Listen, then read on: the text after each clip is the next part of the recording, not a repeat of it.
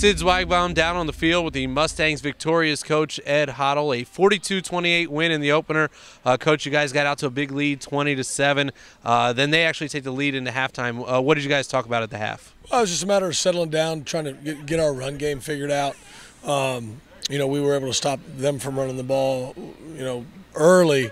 We had to get some things figured out, coverage-wise, and I think we were able to do that and get enough stops when we needed them, which was important. And then, obviously, the touchdown off the interception was huge. So, hats off to those guys. The cool thing about this was we faced a little bit of adversity, and we weren't the ones leading the charge. It was the seniors doing a great job, keeping everybody up, keeping everybody positive. I don't think that we ever really doubted where we were in the game, and that we had the ability to close it out, which fortunately we did. As a coaching staff, I mean, you guys get all those takeaways last year. You had 40.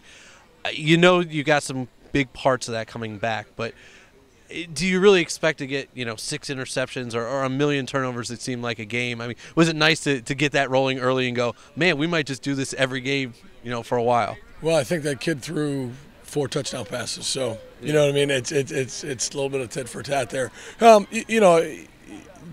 young man, he's a freshman.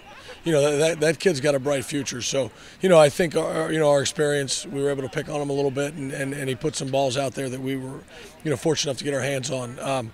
Would I love to have 6 every Saturday? You betcha I would.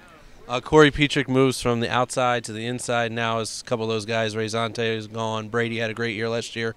Looked like he made the transition as easily as he's made everything else look for about the last 15 games. Yeah, I mean, he's a football player, and I've talked about this in the past. He's just one of those guys that, he just loves to play, and it doesn't matter where he plays. He just wants to play, and when you play with that kind of passion, moving, changing positions, it doesn't bother you that much. And he's our guy in there, and I'm excited to see how he continues to progress playing on the inside. Late in the game, you guys got the run game going. I mean, they knew you had to run.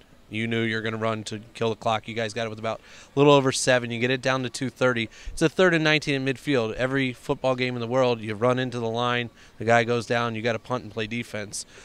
What was going on? He bounces it outside, and how amazing of a play was that in an obvious football situation where you're not really trying to get 22 yards for the first down. Sure, I mean that's just imposing your will. Our line did a great job. Jaynard obviously broke a tackle, got outside. That's what you want to see. If you're going to compete in the MAC, you got to be able to run the ball, and you got to be physical, and you've got to get hard yards in the fourth quarter. And we struggled early to run the football.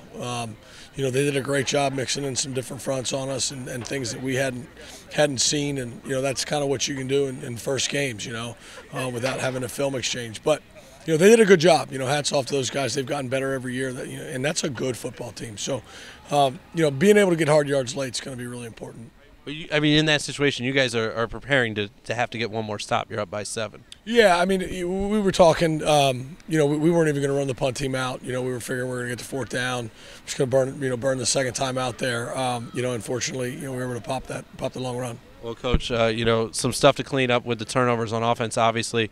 And it doesn't get any easier next week. What do you guys have to do to get ready for Albright? And what things do you worry about with them next week? We got to be focused on us. We've got to clean up, like you said, the ball security issues. We had some mental mistakes, throughout the game. We've got to be really focused on, what we're doing to improve and how we're going to execute next Saturday. All right, Coach. Thanks for your time. We'll see you in a couple of weeks. Thank you very much. All right, Mustangs head coach Ed Hottle. Stevenson wins 42-28.